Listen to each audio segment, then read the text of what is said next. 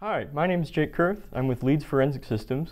Today we're going to be going over diopter adjustment on the Leeds LCF3 firearm comparison microscope. The eyepieces on the LCF3 are printed with correction adjustments or correction numbers, diopters, and they go up in whole steps. The idea is with this technique we're going to go through today, we'll be able to find our diopter number. So every time we sit down at the microscope, we can dial in the correction of the binocular for our eyes.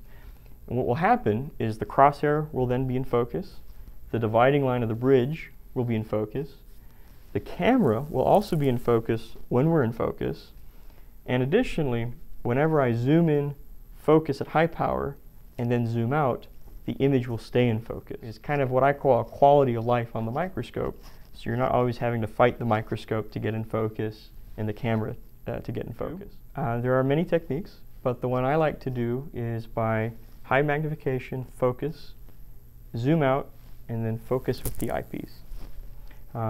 Finding your diopter number is much easier if you have a flat surface to look at. So I'm going to use one of my business cards. And what you're going to find is, depending on how much water you've had, depending on how well you slept the night before, you'll see these numbers tend to change, but over time you're going to find a range that will work for you. All right, so the first step I'm going to do is make the eyepieces wrong.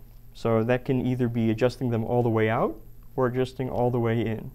Some people find it easier to adjust all the way in and then adjust to their correction. I prefer to adjust all the way out and then move in. So I make this eyepiece, and this eyepiece and this particular scope, the adjustment collar is actually fixed to the binoc. So I'm just going to go ahead and make a similar adjustment there. So now these eyepieces are wrong for me.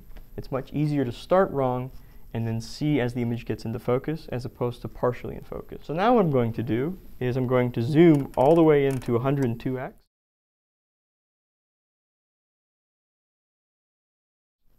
And bring the sample into focus using my fine focus on the stage.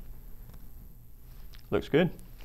Now what I'm going to do is zoom all the way out to my low power at 6x, and now one eye at a time I'm going to quickly and confidently make the eyepiece adjustment and bring the image into focus. Generally it's best if you just cover an eye, because then your eye doesn't go into a heightened sense of trying to bring things into focus. So let's go ahead. So I'm going to bring it into focus. All right, that looks good. And now I'm going to do the same for my left eye. All right. Now what I can do is test it by zooming in and zooming out and seeing if my image remains in focus. Final step is to see what your diopter numbers are. So pull up my eyepiece. My right eye looks like a -1. What you'll see is dash marks, 1, 2, 3. And it looks like I'm at a -2 point, maybe 5 for my right eye. And for my left eye, it looks a little bit below -1.